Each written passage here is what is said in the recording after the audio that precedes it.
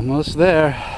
So when I had the snowmobile trail, used to go way out around there because the woods road that I'm looking at right now was too deep. You just sink right into it. But now that the snow is packed, like I talked about in my last vlog, you can actually walk on top of it. So that's what I've been doing it. Another quarter mile to go.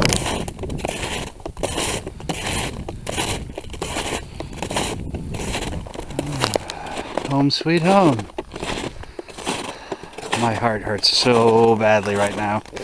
Need to just stop and rest. I had to dig that out every day. I've had to dig that out.